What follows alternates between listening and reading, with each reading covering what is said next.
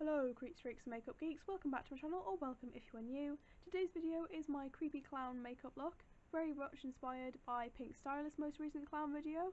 If you don't know who he is an absolutely amazing makeup artist. He is super talented at what he does. I love all of his work, love him to pieces, he is amazing. So I will link his video and his channel in the description box below if you've somehow never heard of him before. This is the second video that I have filmed that I accidentally left the microphone off. So, whoops.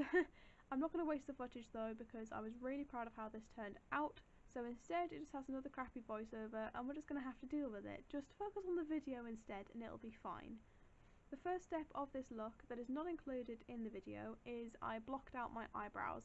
I did this so I would be able to paint over them and conceal them because I didn't want my killer clown to have eyebrows. I will link a little tutorial that I made up here before this video to show you how to do that. It just made this video a little bit quicker rather than having to do it again. So I don't think I have much else to say.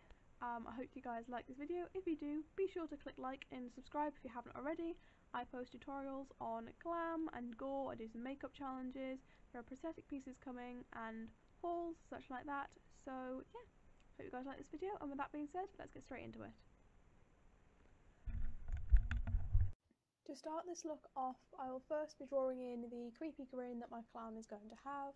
So these dots I was putting in here were kind of just a reference of where I wanted the mouth to go to. For this I was using my Colour Couture Duo eye crayon, just using the black side. Thankfully this wipes away quite easily, so there's no major hassle if it comes to having to wipe any away, which I did. I had to do the whole mouth again, but you only get to see the good take of this.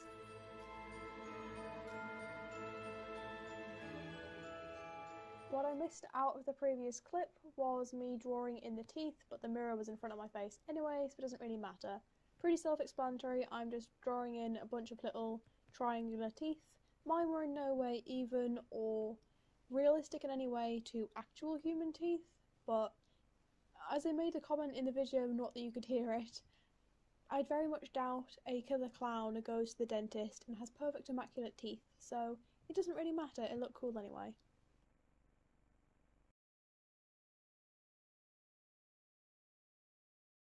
So once I had drawn all my teeth in, it came to colouring them. For this I used my 11ever Flash Cream palette, obviously using the white, which I seem to have difficulty finding, and an incredibly small brush because I drew my teeth really small. Don't do that, don't know why I did. So basically I just started to paint these in, and what I was trying to explain here was that it doesn't really matter if you go over your drawn lines because I'm going to fill the rest of the mouth in with black anyway. The rest of me talking is probably just waffle, so here you go. I'm just painting in teeth.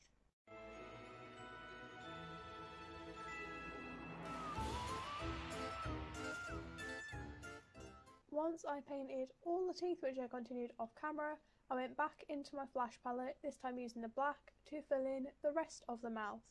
This is where I sort of had to be careful, so I used a slightly wider brush to paint the edges, as you can sort of see in this clip when the mirror's not in the way, and then went back into my teeny tiny brush to outline the teeth. It doesn't matter if you get a little bit of black over the white, but obviously you kind of want to keep the teeth visible, which, as I said, by the end of the night they weren't visible anymore. This black had smudged all over them, but hey ho.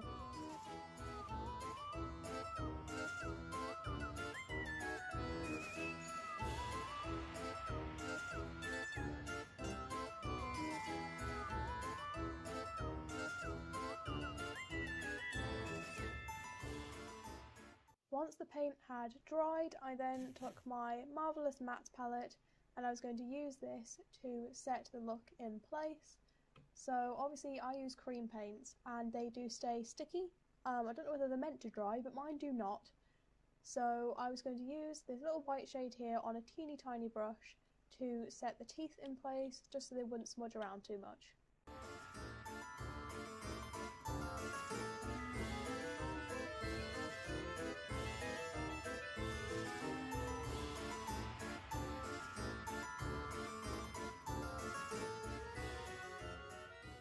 Once I finished setting the white, I then took the matte black from that palette in a flat brush and once again began to set the cream paint in place. What you can't really see in this clip is that I also dragged this colour over the end teeth, like at the edges of the mouth, and kind of over the gums a little bit as well, just to attempt to give it a bit more of a 3D look.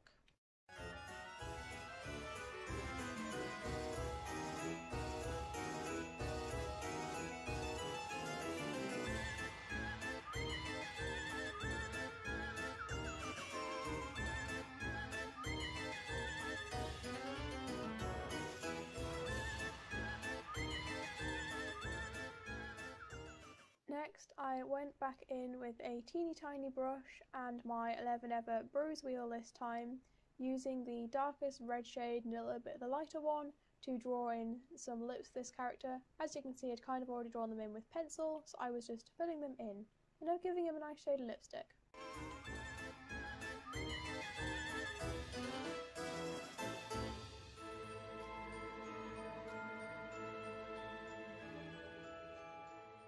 Once I finished drawing the lips, I went back in with a tiny brush and my white cream paint and kind of added some dashed lines across the lips, trying to add a sort of more 3D, kind of cartoonish, light glare little look, but it didn't turn out very well. It's an area I need to work on, is shading and highlighting, but hey hoodle.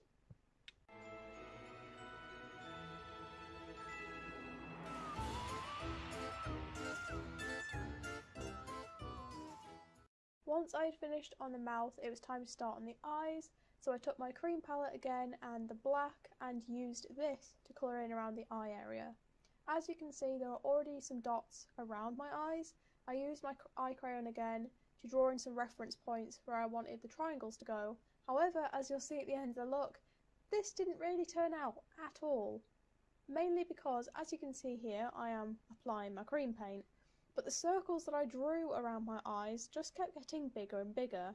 As I explained in the video, you know, the one without the audio, it was because I have a tendency to draw in a circle and then not like it, or to kind of go out of the lines a bit, so I just make it bigger and bigger, and it just looks a little bit ridiculous, and I end up looking like a panda no matter what the look is meant to be. However, in this look, it didn't turn out too badly at the end, so I'm not really complaining. Also, I hadn't yet applied my foundation. That was because the way I wanted to blend the foundation and cream paint together, for me it made more sense to put the foundation over the cream paint rather than the cream paint over the foundation. Just the way I found the two different materials mix, that was a method that worked best for me.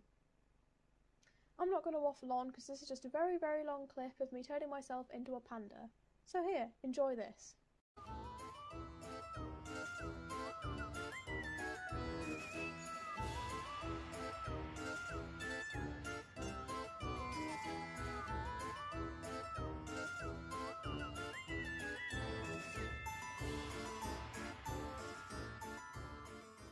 The foundation I used for this look was my Revolution Pro Full Coverage Camouflage Foundation.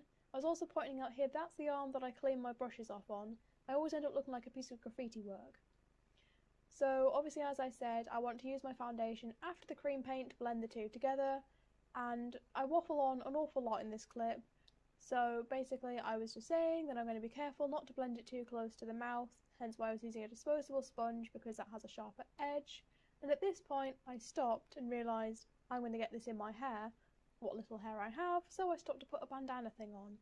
I swear at some point I do get into blending it into my actual face. Wait for it, wait for it. Finally! Basically I just finished doing this till my entire face was covered with foundation, because that's how makeup works.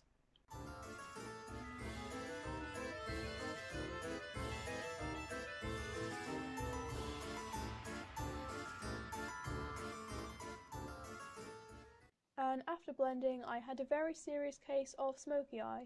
For some reason, in real life, this black cream paint kind of looked blue. Not 100% sure what happened there, but it looked cool either way.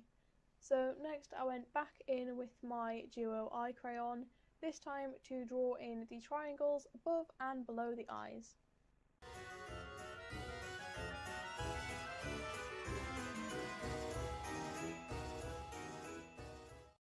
took me ages to figure out what the hell was going on in this clip. Basically, I was just explaining how I was going to draw in some like wrinkles and creases around the mouth, because obviously that adds expression. It didn't turn out great. Basically, I went back into my cream palette and took the brown, and what you want to do is draw in a line, like a straight sharp line around where you want it to be, and then blend it away. So you have one side is nice and clean and one side is smudged. That's supposed to give the impression of like a skin fold. Mine didn't turn out great. I'm not 100% sure what I'm doing, but you get the idea.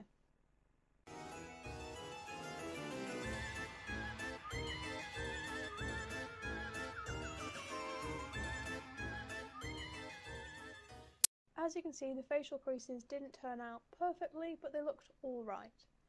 So here what I was doing was deciding to draw in a clown nose. I hadn't planned this, but it sort of just came to me that I wanted to do it.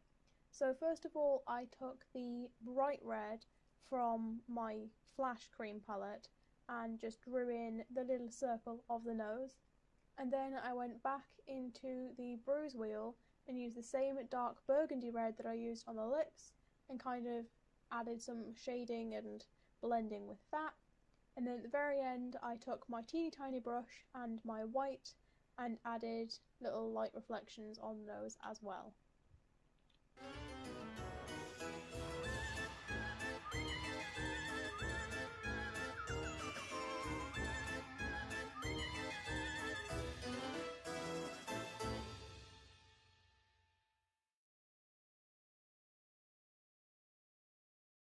So on the makeup side of things, this was the look pretty much complete. I just wanted to add a bit of a costume, and for this I used some old bandage that I wrapped around my head. Not like this, I was just demonstrating with difficulty. Basically I don't have a bald cap and I didn't really want my hair on show, so I thought some bandages would look like a pretty cool, creepy little look to do with my clown. So I did go do this properly, I swear. You'll be happy to know that the next clip finally has audio as well, because Dum Dum here remembered to turn on the microphone at last. So I only just realised that I recorded this entire thing with the microphone off. Anyways, so a shirt, sparkly little waistcoat and head bandage later, and I think this look is pretty much done.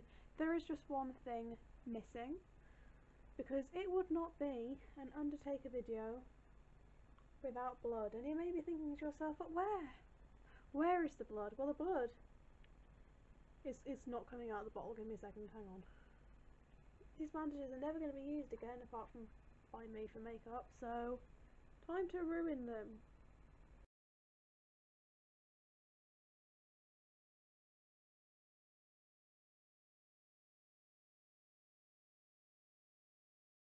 And I think this look is done. So if you guys like this video with my wonderful voiceover that I'm now going to have to record, be sure to give it a big thumbs up, click subscribe for more content, follow my Instagram, there will be more pictures of this on there. Ciao. I really wish I had like contact lenses, because this would be so much better.